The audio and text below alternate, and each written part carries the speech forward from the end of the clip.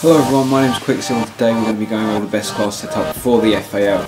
Now, I was thinking of a few guns to do. I thought, this one might be a nice one to do just because I know a lot of people find it hard to use, so I thought I'd just give you some tips on how to use it and what the best class setup is for it. And you might not like the setup, but it's what I'm going to go with for the best class setup. So first of all, we have reflex there, as you can see straight off. So I'm using reflex just for the accuracy there. You have to use it. The iron sights aren't that accurate, well, you can't be very accurate with the iron sights on this weapon. Well, just because it's like three lines, and they really don't tell you where the enemy are that well. So, and you don't have much sort of in the way of visualization on seeing the enemy through the iron sights because they're not very clear. So reflex just makes the sight a lot clearer, and you get that pinpoint accuracy you really need with this weapon because it is a semi-automatic weapon, and with these weapons you do need a lot of accuracy. So reflex there just to help with the accuracy. Stock, as I always use, and I always say, just to help with that strafing around corners, and especially with this gun you need it a lot because if you're not shooting constantly like a machine gun, you might be missing a few bullets that you could have fired. Then you need to be dodging the enemy's bullets just to give you the upper hand. The biggest upper hand you can have is stock. So definitely use it on this gun. I mean, you might find it alters your aim a bit, but once you get used to it, you'll be really good with this weapon. So stock is a must-have on this weapon. The next gun I'm using.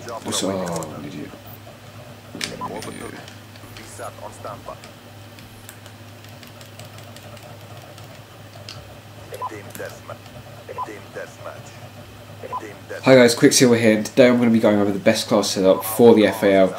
Now, I know a lot of people aren't very good with this weapon, so I thought I'd just give you guys a best class setup and help you be better with it, give you a few tips with it, and also, just tell you the class setup so you can be a better player in Call of Duty and with this weapon.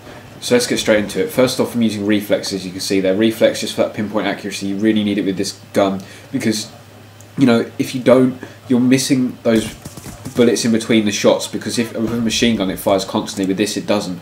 So you need that extra accuracy to make up for that loss of fire rate. There you go, that's the word. I can't remember it. So, and next we have stock, just for the strafe kills, the strafing around corners. It really helps with your aiming as well. And if you can incorporate it, the moving a lot while you're aiming down sights, it will really help you so much there. And also, just it gives you an upper hand on dodging enemies' bullets, so you can side strafe round the bullets, and that helps a lot also. So that's why I'm using stock there. And finally, as you can see, I'm using suppressor. Not a very conventional attachment for this weapon, but I went for it because I thought, why don't I try it, putting suppressor on it, just like I did with the M8A1, and it really did work. You have your gun suppressed, so they can't see on the map, they can hardly hear you, and it's very good to have with this weapon because if you're caught at close range, like I said with the M8A1, you're pretty much dead because you don't have that close range, that's close quarters sort of fire rate that you need and accuracy with this weapon. So mid to long ranges, I'd say, with this weapon. I don't know what that guy was doing there, but yeah, mid to long ranges with this weapon are best. So definitely try and get in those in combat in mid to long range, because that will really help your gameplays and things like that, guys. And so as I was saying, suppressor, you can't get seen on the map. It helps in that way, and it doesn't really, just like the M8A1, it doesn't really affect a lot at all, really, like the damage. You'd think it would. I mean, so did I, but I tried putting it on because I put it on the M8A1 and it really didn't affect the damage like whatsoever. So very useful to have suppressor on this weapon. Just try using it. Even if you think, oh, that's stupid, I won't use it. Just try using it, just for one game, maybe two, because the first game you might be a bit bad with it. But yeah, just try using it. Trust me, it will help you get better gameplays, just because they can't hear you on the map and they don't know where you are. So yeah, that's why I'm using suppressor. Let's go on to the perks now. I'm using hardline as always, just so I can get those score streaks 25% faster, 25% less score.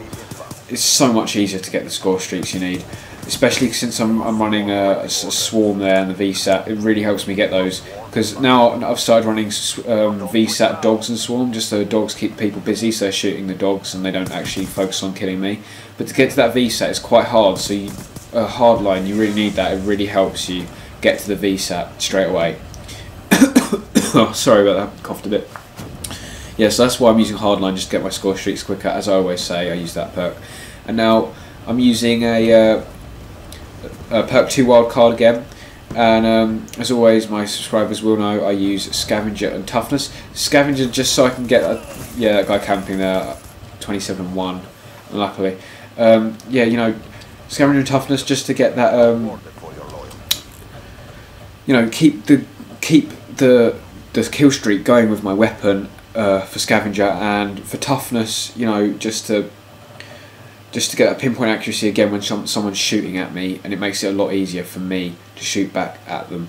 So that's why I'm using Toughness and Scavenger, and then the final one I'm using C4. So that gameplay ended a bit short there, but I went 27 and 1. That was good gameplay for me, especially this weapon, because I don't actually like it that much, but I find it hard to use as well. So I thought I'd give you guys a few tips there. Yeah, so mid to long ranges with the weapon is really useful to use it in, and also putting stock on it will really help you a lot. And suppressor, you don't have to put red dot, but that's my preference, but red dot also helps with accuracy a lot. I noticed that. So I hope you enjoyed the video, guys. If you did, please leave a like rating, it really helps me out, and don't forget to subscribe if you haven't already, just to keep up with my best class setups. And I'll definitely be doing some Call of Duty Ghosts on day 1 when it comes out. It'll be a lot of fun. Yeah, so see you in my next video.